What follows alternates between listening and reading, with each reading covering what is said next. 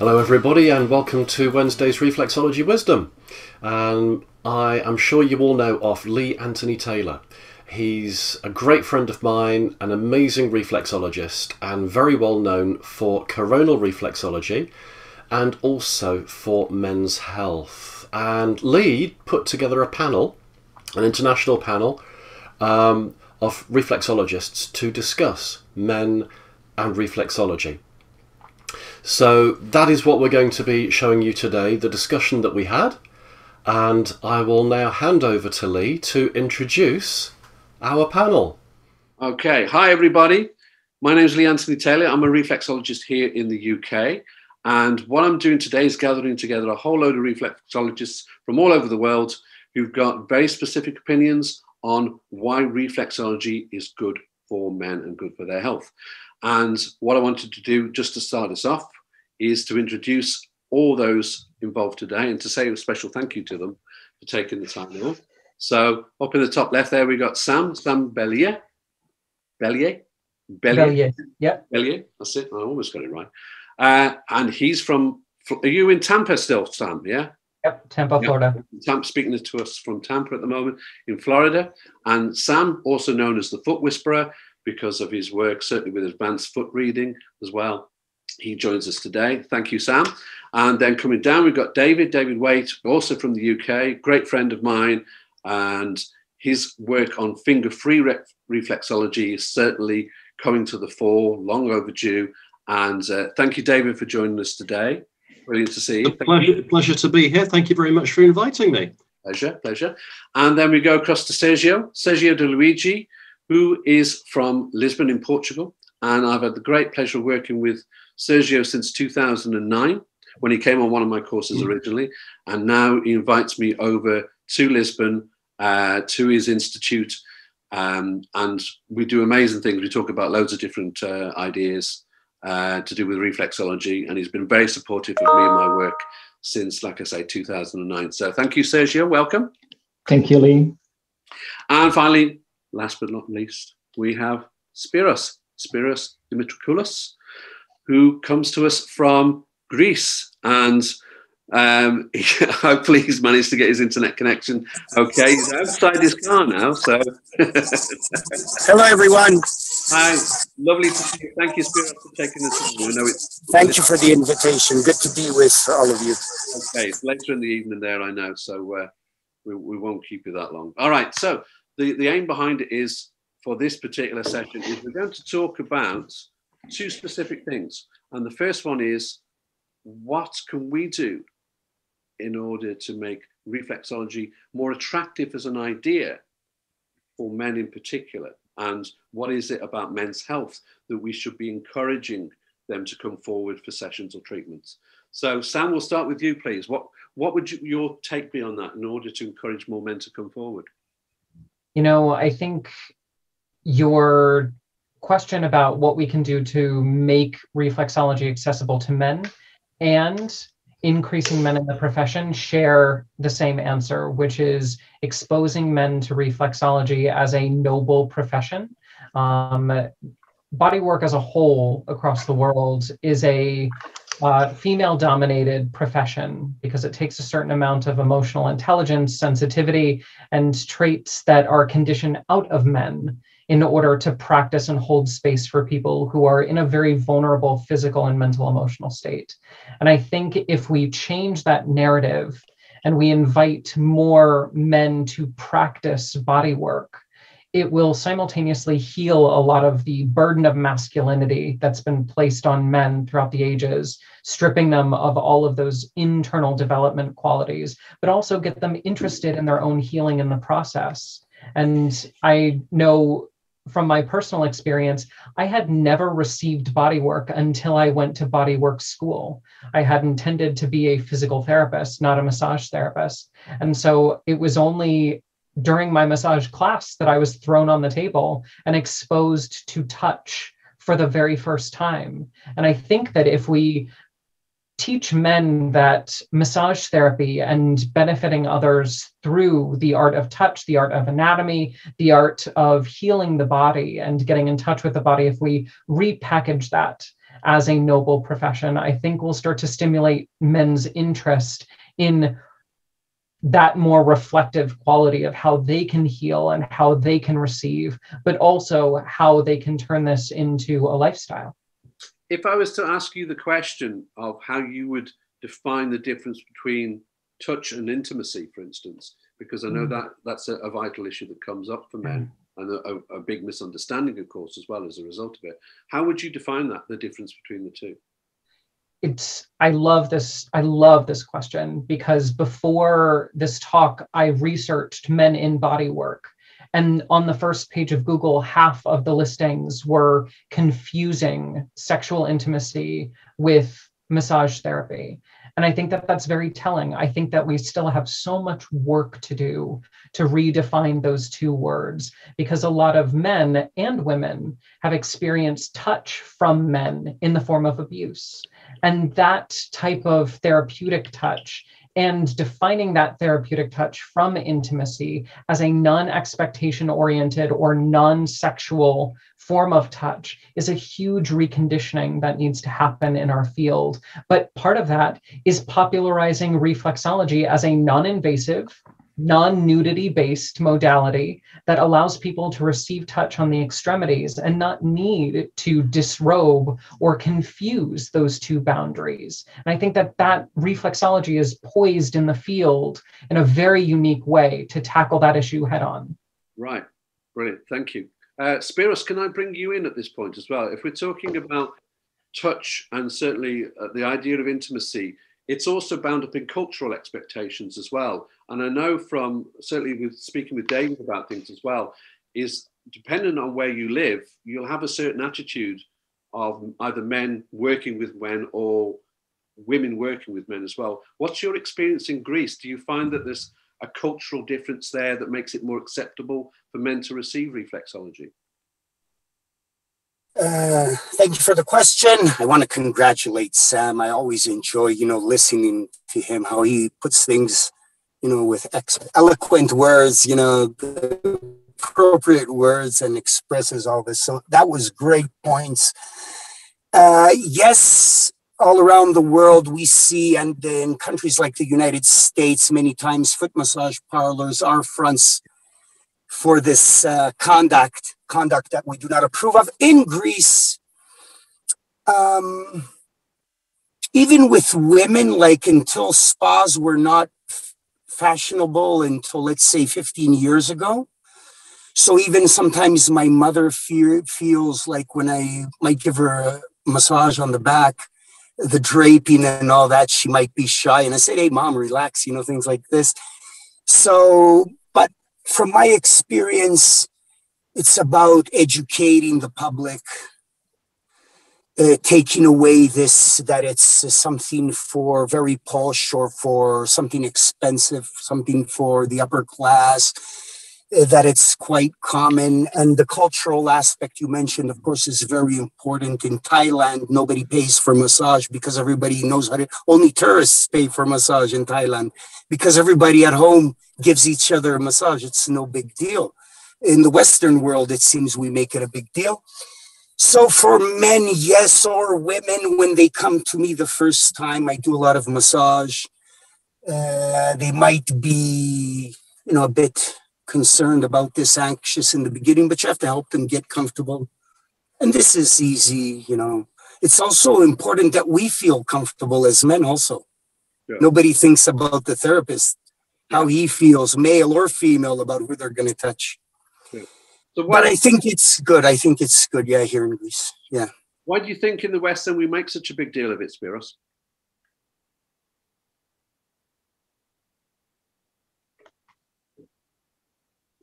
Come back to me. Okay, while we're waiting for Spiros to come back to us, Sergio, as someone that I know, I've worked with you, like I say, for a long time. All right, sorry. Are you back on? Are you there? Are you still there? I think I am. I can hear you. Let's get Spiros answering that question. There I am. All right, I'm sorry. Forgive me. Okay, so your question, why? Yes? Yeah, why is it such a big deal for us in the West? Why do we make it such a big? I did a program in the kindergarten once, a couple of years ago, as part of an anti-bullying program, where I would go with another reflexologist, and he was my student, and he had studied to be a kindergarten teacher, whatever they are. I think they're called like this. So what's interesting is you take cream out and you start rubbing another person, and the children instinctively want cream and want to participate. It reminds us of primates and grooming rituals and things like this. So it's like it's in our nature in a way. Then society comes at one age, and you have to teach your children that not all touch is appropriate, and you have to take care of this or the other thing. Like the EU has special videos, training videos for all the children in the European Union. I know of this. So it's, somewhere there, it's hidden in there somewhere. Right. It's natural to take care of each other, but something goes wrong along the way, it seems. Right. We have to be careful. It's a society where everyone has to have their own space. An interesting comment during COVID was, we as therapists, during, last year, still a lot of fear about COVID. And they were saying, we give space to people, safe space. They come to us they come so close to us last year when it was very difficult to approach another person, in order for us to give them safe space. Yeah. Just thoughts. I don't know if I answered your question.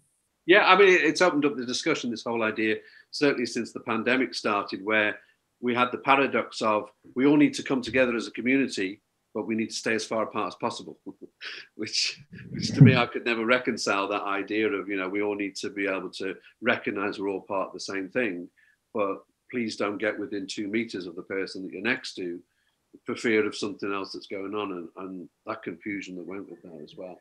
Thanks, Spiros. Sergio, I wanted to bring you in because there's somebody that I've worked with over a number of years, and I've seen you working with the Institute as well, and with your own undergraduate program. What, from your point of view, is it that pulls men into either becoming reflexologists or wanting to try reflexology in the first place? What kind of promotional work do you do? What kind of words do you use to entice them in? For the past years, I don't have many promoting the reflexology. So because we are around for almost 15 years, so I think it's just the website and then the people that start talking one to another and bring people to do reflexology. So I see from this last 15 years since I have the school that things are gradually reflexology getting to know, publicly known, and slowly the people are starting to contact. Of course, still a high percentage of people who come to reflexology are women, but of course we have men also. But those men who come to our session to reflexology, usually most of them who book for themselves, not the ones that come because their wives have to come, but those who book for themselves, they appreciate, they understand, and they come more often because they can feel how it affects on them. So, but I don't think that, I think the problem is that those men who come, they don't share enough with one another. So they come, they are open, those few that are open, they are open, but they don't share with their friends or with the other men. So I think maybe we should focus on how those men who come and they are open to it, when they feel that reflexology has a chance with them, how should they open themselves to the other men to come for reflexology. It's like the education program we're alluding to. Yeah.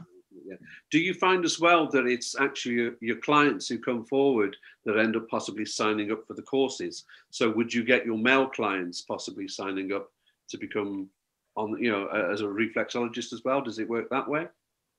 I think I had from experience, I didn't have many men who come for reflexology then ended up doing the course. but usually for each class of 12 students, and maybe I have 1 or 2 male, sometimes 3 or 4. But usually it's like the clients. Usually when we have a male student, usually they are applied, they are interested, and they want to, they want, most of them, they stay on the profession. So yeah, sometimes the few of the students, before starting the course, they come like to do a session just to see how they feel with the reflexology, but then all of them started ended up doing the course. Yeah. Right. Okay. Brilliant. Thanks, Sergio.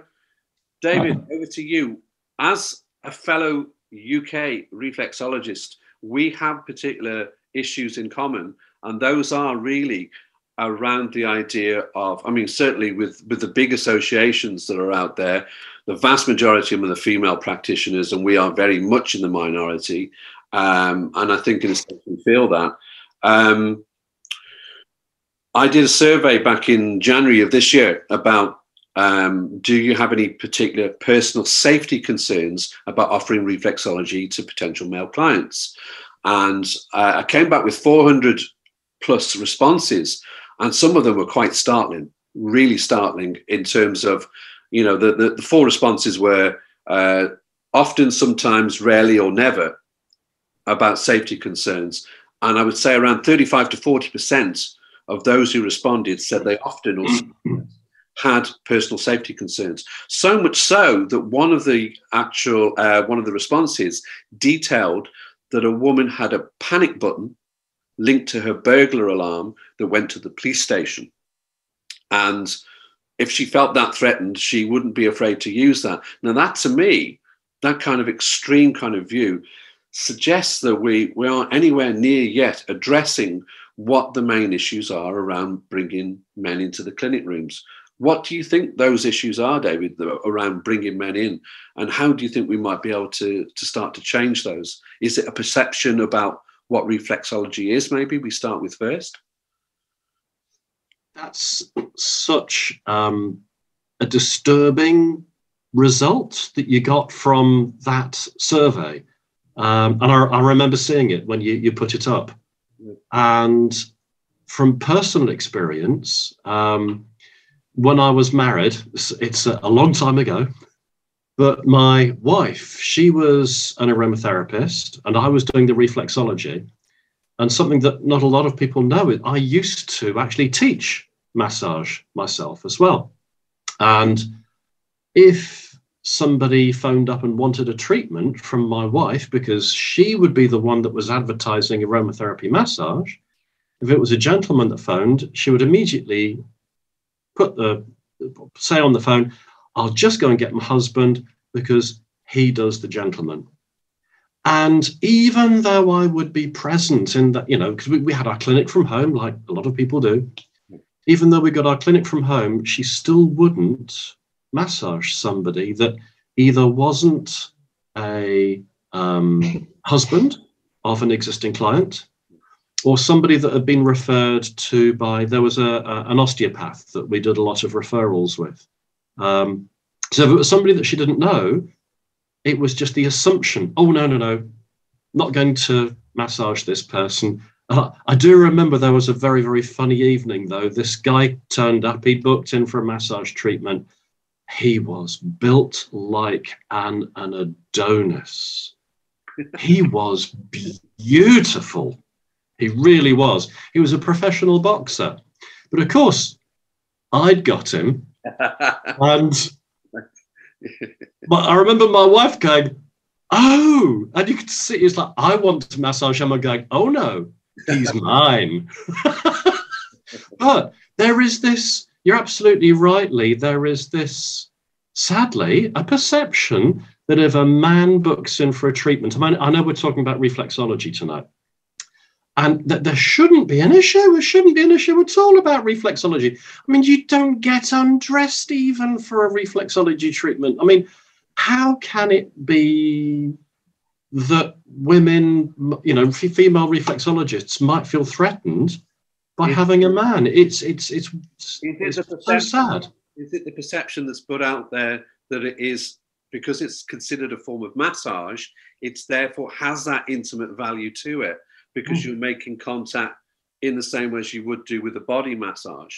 And because it's labelled as such, and a lot of the promotion we have in the UK is, me and David have a laugh about this, is the idea of a foot with a lotus flower in it, you know, and that's supposed to symbolise reflexology.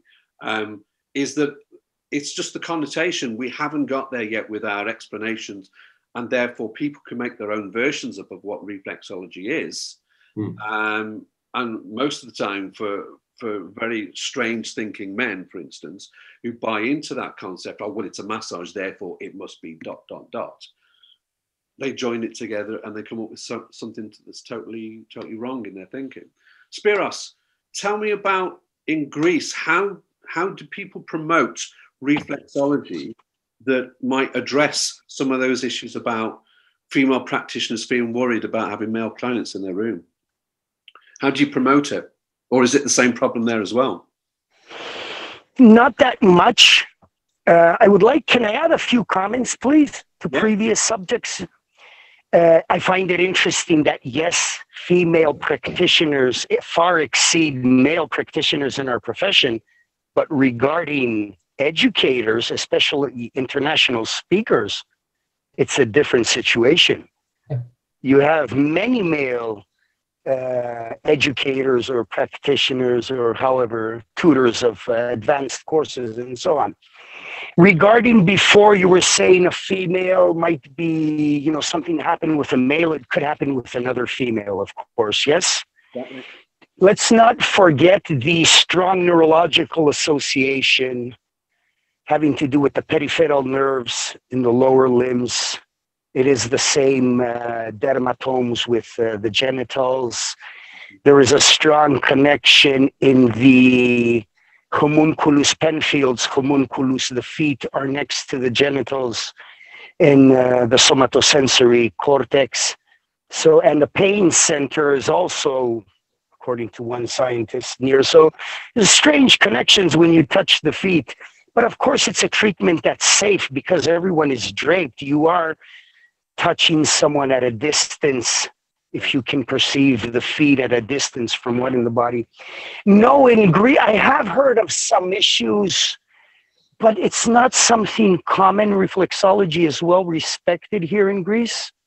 And I don't assume, like, we have names for this. They're called studios.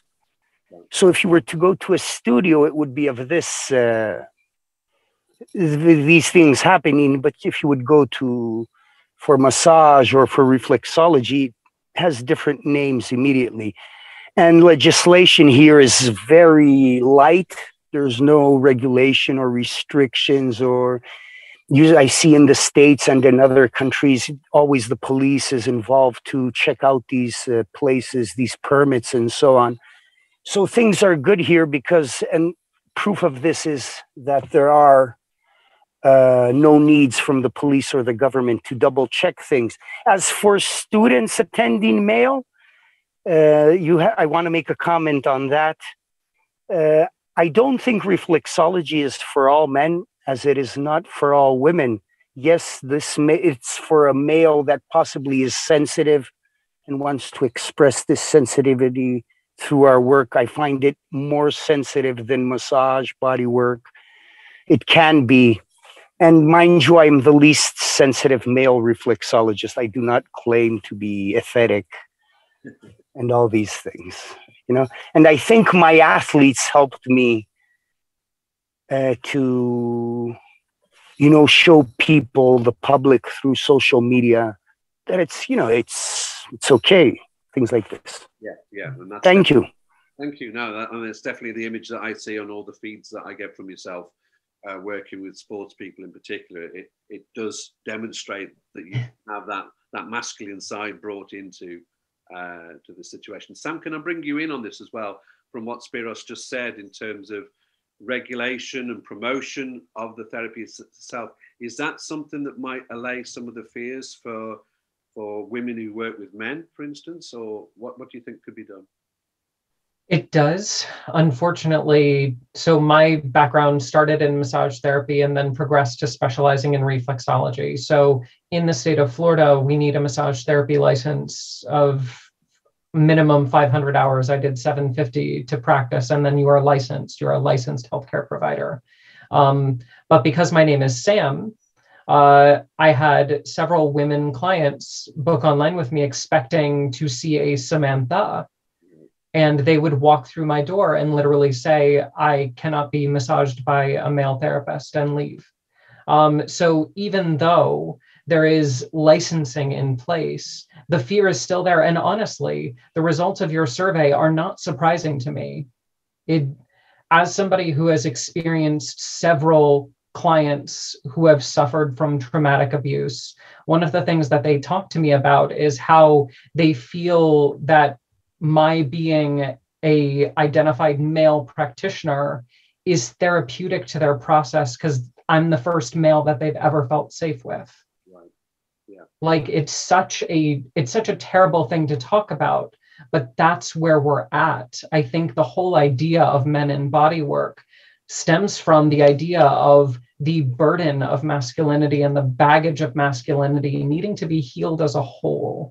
And I think body work is an excellent way to do that, to reintroduce people to therapeutic touch. But although the boundaries and the licensing is a good start, I think that the conversation is both deeper in terms of legislation, because I think we need to focus less on regulating massage therapy and more on regulating sexual acts as a separate form of kind of profession, the oldest profession. That way, massage therapy can thrive in its own environment, but also the idea of men and healing the male trauma, and re-educating what masculinity looks like and how men can, like I said before, kind of bow at the altar of healing and receive, for the first time in their lives, that healing experience. I think that's where we need to go, and no amount of legislation can prepare somebody for that deeper discussion. Yeah, definitely. Brilliant. Thanks, Sam.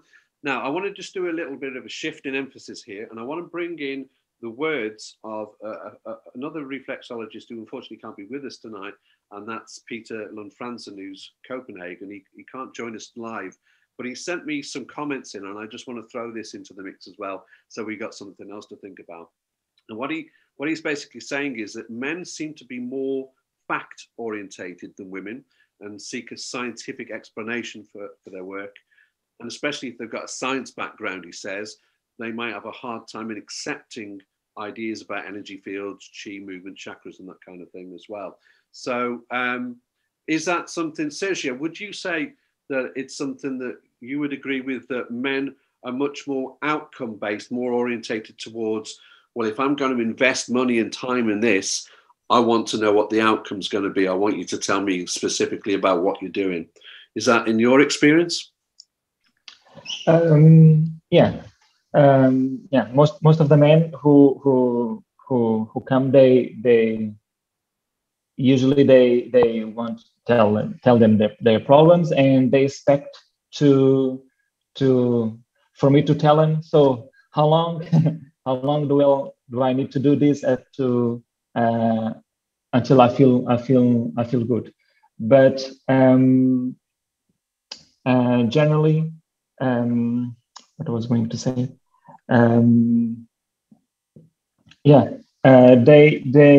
they expect us to give them a few answers. But like I said, probably because most of the men who come, or let me say it the other way, not all the men who come, they are like this. But or most of the men who wants to experience the reflexology, they have some expectations. But of course, we can't generalize in all of these men, right? Yeah. Thanks, Sergio. I mean, the other thing Peter says as well is that men, and I know this is stereotyping things, but it does throw it into the argument for us to have a discussion, which is great. Men are less patient. They want results much quicker, and they like, I know we can't use the word diagnosis, but we do use it. They like a diagnosis of what's going on. In other words, a breakdown, an analysis, and put into terms that they can understand more so than women. David, is that, you're laughing at it now, is that something that feeds into your line of work? Do you see that happening, or is that too much of a generalization? No. I was laughing because you are spot on. You really, really are.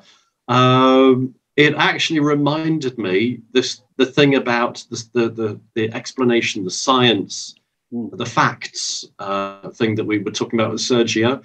That was me. That really was me when I first started looking into reflexology. I was wanting to learn a therapy, but I didn't know which therapy, and I wanted a therapy that I could explain. If I was going to be delivering it, I needed to be able to explain it. And reflexology was brilliant because you really can explain it scientifically as well as aesthetically, esoterically, so to speak. Yeah. The impatience, yes, I think you're right as well. A bloke is going to say, how many treatments am I going to need? Yeah. How does this work? What's the matter with me? There was, I haven't seen this gentleman since before COVID. No, sorry, tell a lie. I haven't seen him for about 18 months now. But just after COVID, I started seeing him again. But every time he would see me, he wouldn't tell me what he wanted me to work on. Yeah. He wanted me to tell him what the matter with him was. Yeah. That was his thing, Yeah. It's coming in. That's it. So yes, that's why I was laughing, because you are just so right. We're very much facts. We're very much explanation. And the energy thing, I actually love that side of it. But explaining it in my class with both the spiritual energy explanation, but then also being able to explain it from a scientific perspective, because not everybody is comfortable with energy. Mm-hmm. So being able to, and maybe that's because I'm a bloke, I feel the need to be able to give both explanations. Yeah, definitely. I mean, on my course, the Reflexology for Men's Health course, part of the journey on the course is to get men to sense energy so that they recognize it as something articulate, so they can actually say, right, okay, oh, you're doing this with me, this is what you're working with, this is the raw ingredients that we've got, is it? So they can then identify with that and say, right, okay, when we're working with energy, we use it as a term afterwards. They go, oh, well, you mean that thing where I experienced that before? And I go, yeah, exactly, that's what we're working with. And I think it's important to have an identifier, because energy as a term is so diffuse anyway, and it can be 101 different things to 101 different people. But when we talk about it in terms of what it does to people and the way they experience it, it's pretty similar, across the board when we experience it as well. What I wanted to do as well is just bring in another one of Peter's comments here, Peter Franson's comments, which is the idea of many male clients like to experience sweet pain. I think we all understand sweet pain. Yeah, we're all happy with that idea. Yeah. Spiros, what is your form of orthopedic reflexology as well? Is that a much firmer pressure? Does that work almost on an osteopathy principle? What's that? It can be. It can be, but again, it's cultural. When I'm in the UK, what is firm compared to what is firm in Greece or China, it's the same word, but things, you have to keep things in perspective. Yeah. Peter, for the second time, was spot on regarding his first comment.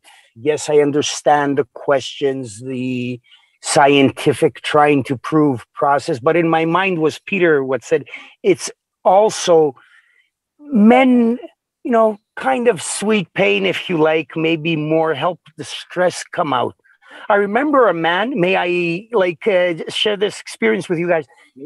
A couple came and I worked on the woman, and she is, may I describe her, very aesthetic, very energetic, let's say. This is how she enjoys her treatment.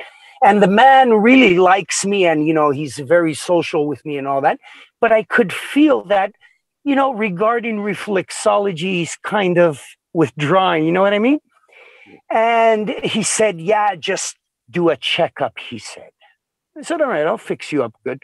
So I start going over through, I'll be honest, the basic Ingham reflexes, the way she describes them when I does this. And he was wearing a smartwatch. All right. Yeah.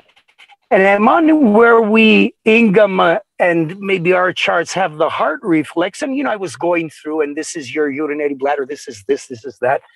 And at the heart reflex, he felt some really excruciating pain without any hard pressure.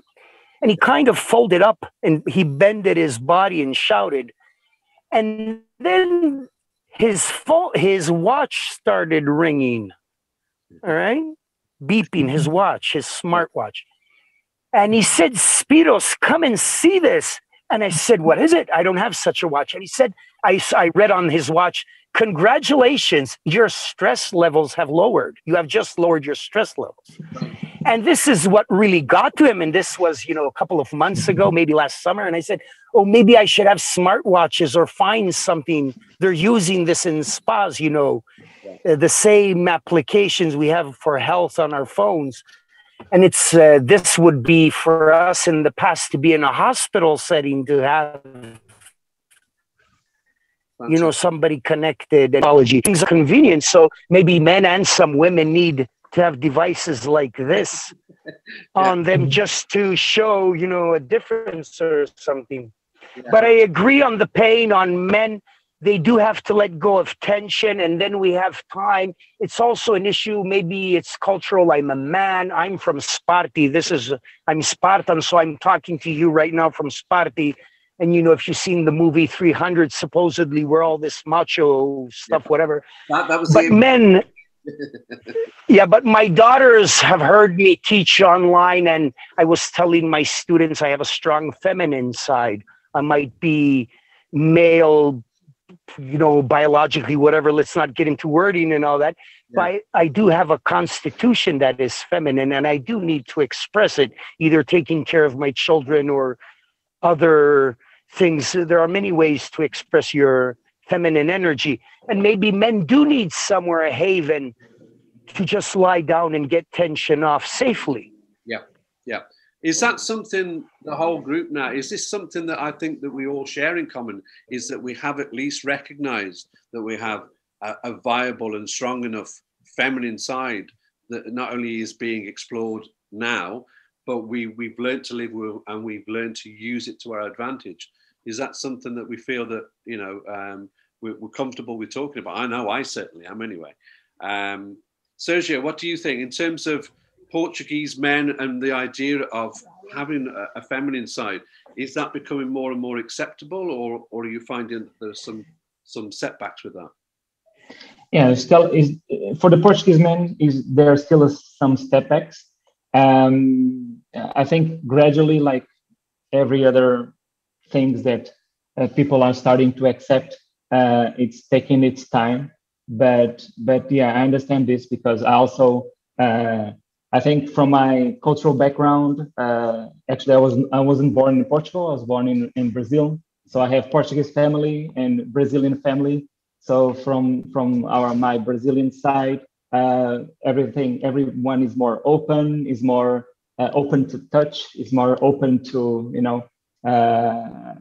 to express one another, express our feelings. From the Portuguese side, I think culturally it's a little bit more difficult, but slowly starting to come out. So for me, it was a little bit more easy because I always had this side. I always expressed my feminine side very easily, and I started doing reflexology since I graduated. So I wanted to be a reflexologist since a teenager. So it was kind of easy for me to do that. Brilliant. Thanks, Sergio. So last part, we're just going to finish up now, but I just want to go to each individual person and ask them for their final summing up really of what the way ahead is really for us in terms of getting men into the clinic rooms and getting them out of the clinic rooms as well once we've got them in there, so that they don't become reliant on us as another form of allopathy, if you like. But also, what can we do in terms of promoting the whole profession, the business side of reflexology, and bringing that forward as well? Because my personal feeling is that men might be your greatest skeptics to begin with, but they're your best ambassadors at the end of the day, and they really can sort of go and spread the word quite easily and quite far-reaching as well. So Sam, just to finish up then, what would you say in response to those two sort of questions that I've put? Sure. I think the big thing is that men need accountability. They need to take accountability of how men are perceived in a female-dominated profession, both with clients and other practitioners. They also need to take accountability for their own healing journey and their own healing process. Having conversations with more men about what body work really represents and how it can be accessed in a very easy and non-expectant way. The various forms that body work can take, not just with reflexology, but also with yoga and acupuncture and acupressure and other forms of massage and cupping.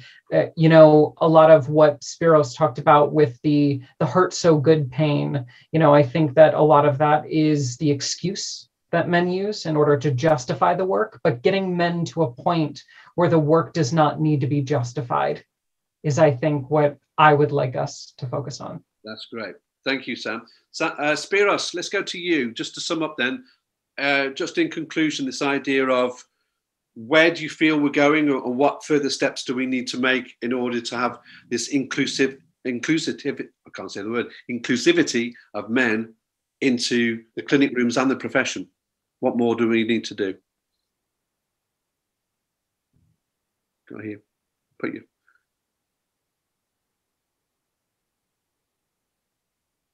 Put your microphone on, Spiros.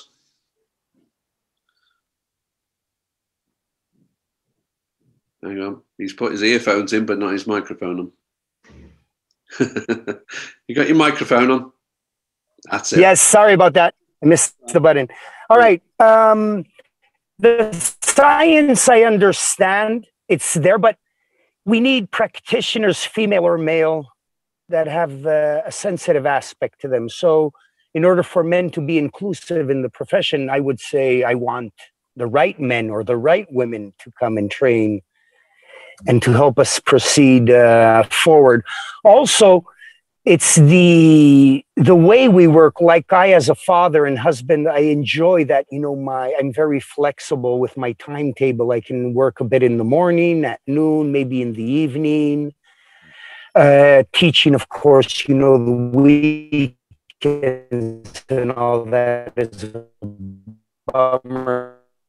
It's the best part, but this is good. It's you have to fix your own business, and you're male or female, you might find this attractive. Right, brilliant. Thank you, Spiros. And of course, you're cutting out a bit. Sensitivity. They have something like this to be,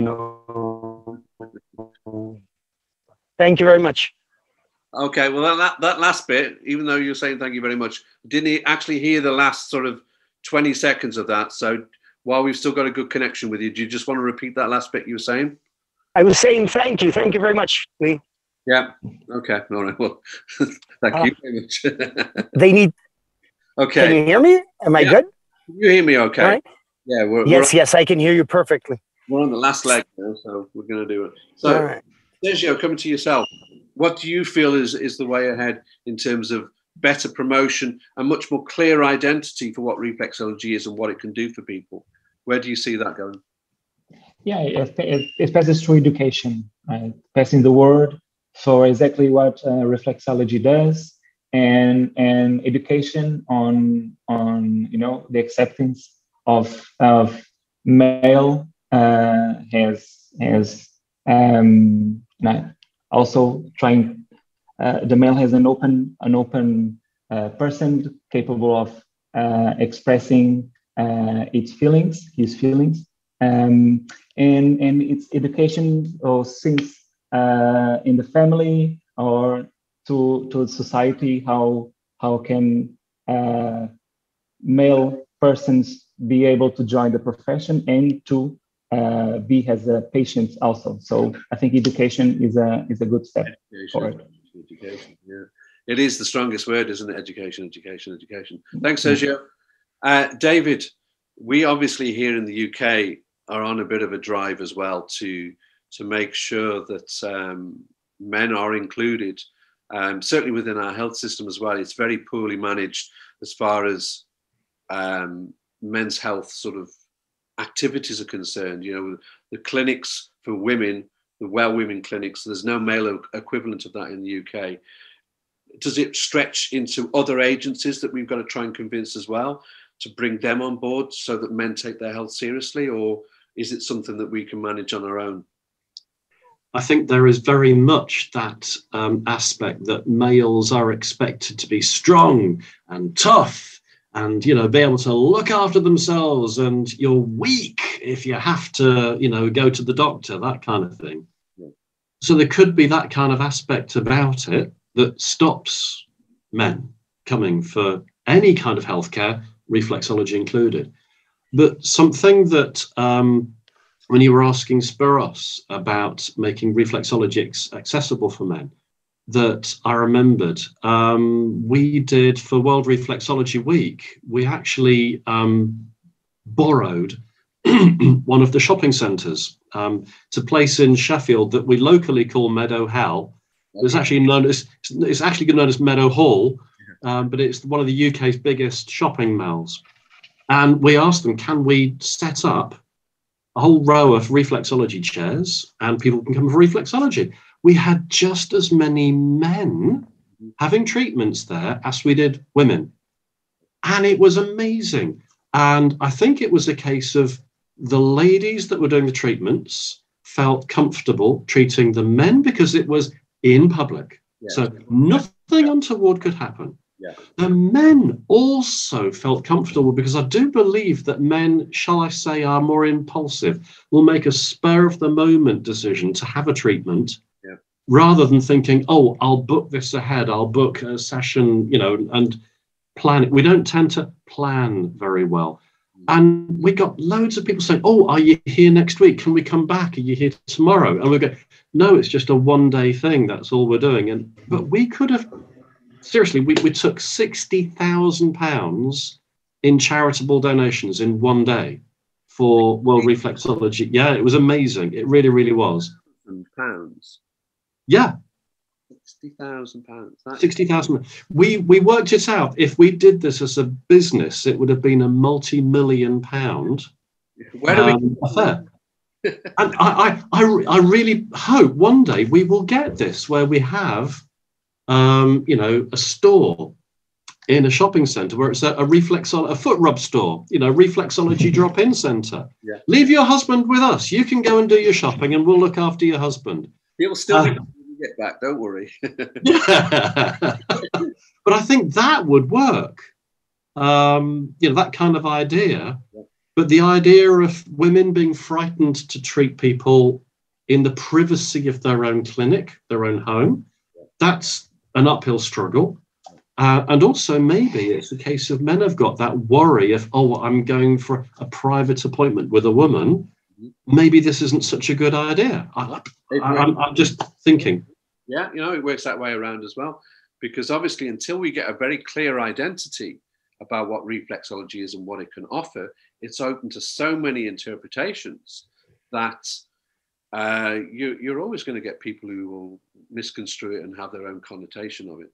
And that's really, I think, down to the associations. The associations should be doing more to promote through their own literature and through the intervention with government agencies, so that while we're not going down the route of more regulation necessarily, we're after clarification, because I think ambiguity is the enemy here. It's the one that really allows people to step in and go, well, I thought you meant that.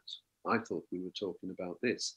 Whereas if we're clearly saying, no, we're talking about an energy medicine that is providing a therapeutic healing quality and we work entirely on the feet or the hands or the ears or whatever specific part of the body you want to work with, that cuts out so much of the ambiguity and also gives more credence and kudos to the profession itself to say, look, this is what we're able to do.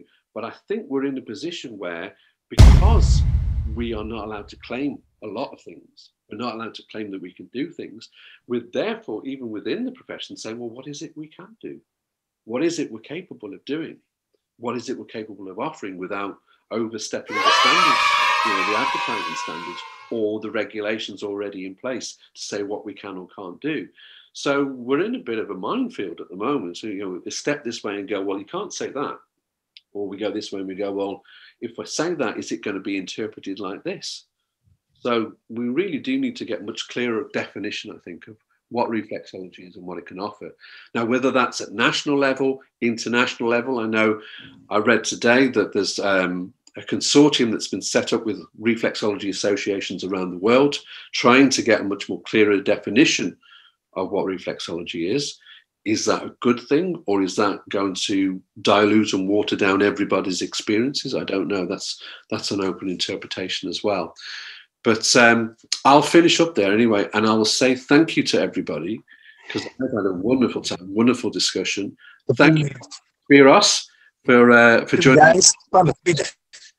Thank you. Of course. Kalinik.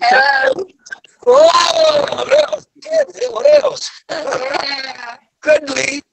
And Sam, thank you for joining us from Florida. I know you've got to go off to do some work of your own, some special work. Thank you again. And David, as always, I shall be speaking to you no doubt in the next day or so. But thank you for your time as well. And you're very welcome. It's been a pleasure being part of this. And you've been an amazing host. Very good. I'm a frustrated radio host, obviously. And to my good friend Sergio, and thank you, Lee. To work with you and to speak with you. So thank you, everybody. Big wave to the camera. And all right, lovely to see you all. And thanks very much. I hope you enjoyed today's discussion. I hope you found it informative and helpful. If you've enjoyed Wednesday's Reflexology Wisdom, do click on the like and subscribe buttons down at the bottom. We also are really, really pleased to say that Lee is going to be doing a tour of the UK with his course exclusively at Jubilee College. So if you would like to sign up for that, there is also a sign up button down at the bottom so that you can pre-register even your interest, so that we can keep you updated on dates and where he's going to be. So until next week, until our next Wednesday's Reflexology Wisdom, stay well, stay safe.